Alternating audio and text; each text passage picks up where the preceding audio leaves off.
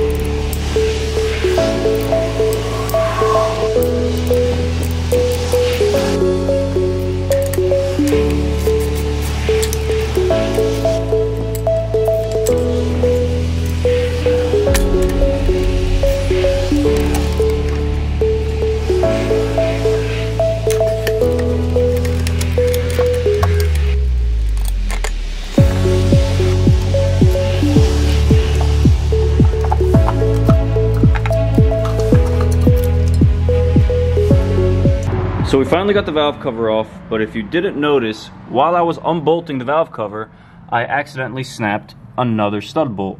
This was the one we had an issue with, and now we also snapped this one.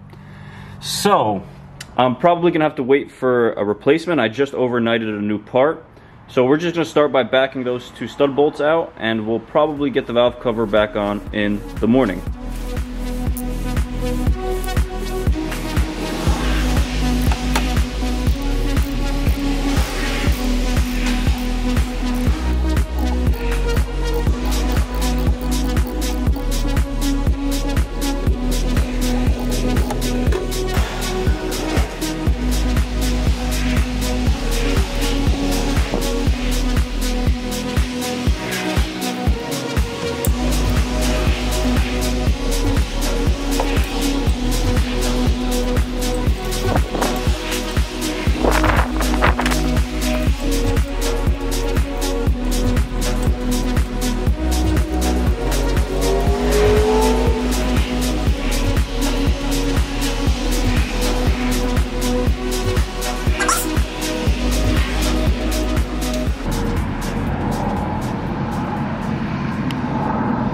After about an hour of messing around, we finally got our stud bolts out. I just ended up using the double nut method and just reversed it right out of the head. But since I did snap a second stud bolt, I'm going to be waiting for that overnight part to get here. So we're going to pick this up tomorrow. tomorrow. And we're back. Before we begin, I just want to give a quick shout out to FCP Euro for getting me these parts here on time so quickly. And just for reference, I did go down to the BMW dealership and they ordered me the wrong stud. And on top of that, they charged me $9 for one nut. So I do feel a little violated, but leave it to FCP Euro to do BMW's job. So without wasting any more time, let's get those stud bolts out and that gasket back in.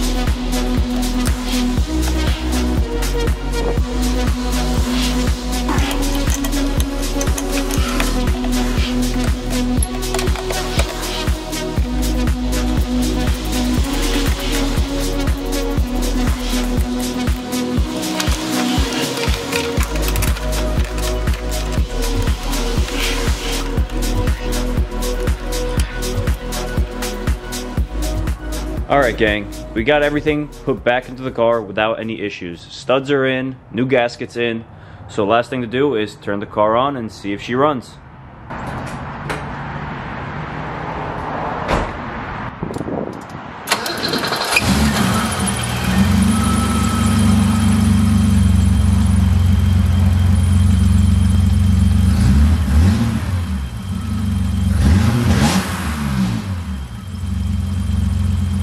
And just like that, another job done. I'm gonna have to give another shout out to FCP Euro for getting me the parts on time so quickly. I couldn't have done it without them. I'm glad I can get this car back on the road after 2 weeks in the garage. But if I helped you out in any sort of capacity, definitely leave a like and subscribe. We got another job down and a lot more to come. Thanks again. Good luck, guys.